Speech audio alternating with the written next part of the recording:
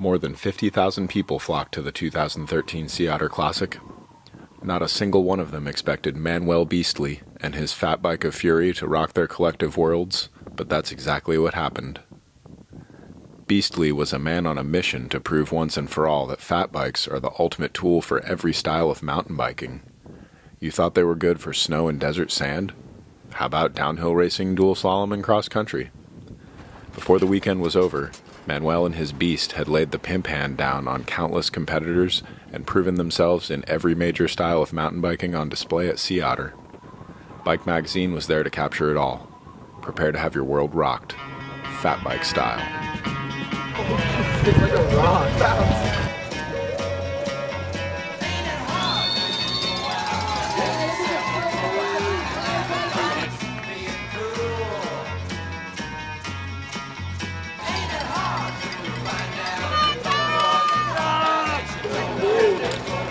That bike guy!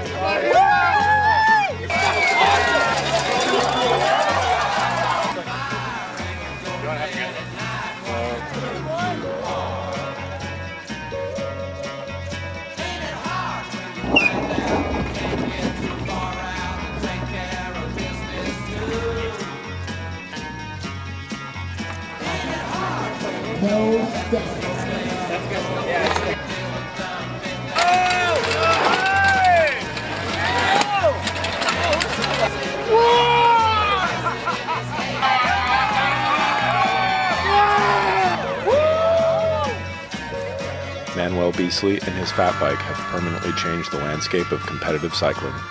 Will we ever see him again? Nobody knows. But judging by the man and his machine's emphatic success, we expect hordes of fat bike riding followers at the next big event.